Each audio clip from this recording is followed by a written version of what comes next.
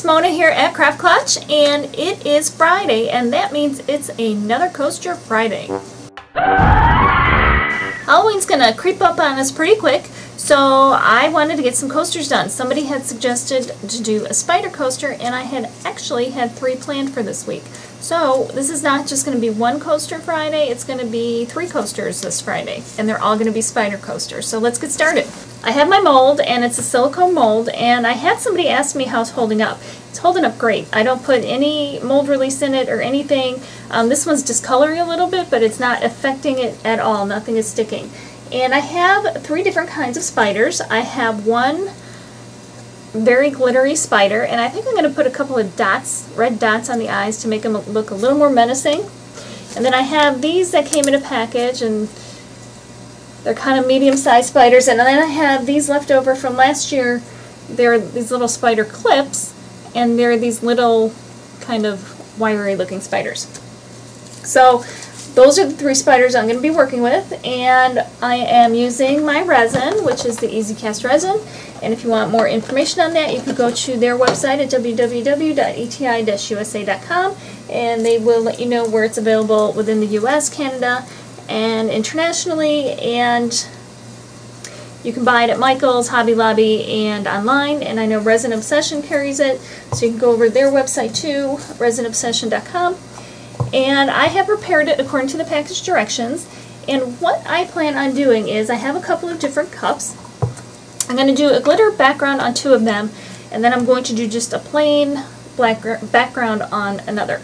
So what my plan is I'm going to pour some into one of the cups, and I have extra little stir sticks. And I'm doing it this way so that if I sprinkle the glitter into here when I have the resin in, it'll get everywhere. So my plan is to move over to the side, pour some glitter in, mix it up, and then I'm going to pour it into the mold. And this should cover pretty nicely. If you need more glitter, you can always sprinkle a little extra on there. And then I'm going to do another one with orange glitter that I have, and I'll pour that into the next one. And then the last one, I'm just going to pour this remaining resin in there. Now I'm going to let this sit until tomorrow morning, so roughly 12 hours or so. And then I will move on to the next step of all of these. Okay, I am back, and this is all dry, and now I'm going to be doing a little spider web on there. And I'm going to do it actually on all 3 of them, and I have this gray metallic fabric paint, and I also have white paint. So I'm going to do those, and they're kind of more of a dimensional paint, and I'm going to kind of draw a spider web. And I'm going to do this silver gray.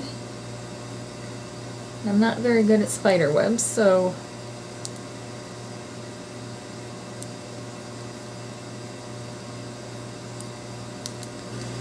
then I'll kind of just connect it in. And there's the spider web on the purple. And I'm going to do the gray on the orange as well, and then I'm going to do a white on the clear. Okay, then we will let the paint dry, and we will come back.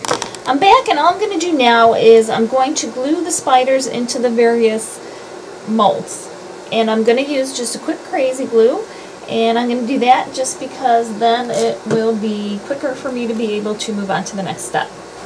And the reason I'm doing glue is just so that it all stays in place the way it's supposed to, and nothing's going to float.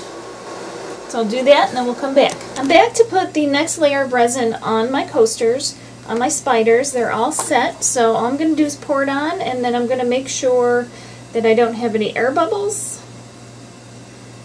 But there's nothing unusual that we're doing here. Do that, and then we will come back after 12 hours and see how it all turned out. We're back to unmold the coasters, and here is the first one. That's with all the little spiders, and that's when I did the white paint, so you can kind of see that on the back and on the front. Here's my big one.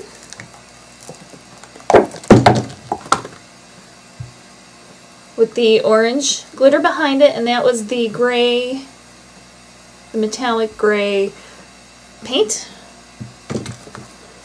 And here is the last one.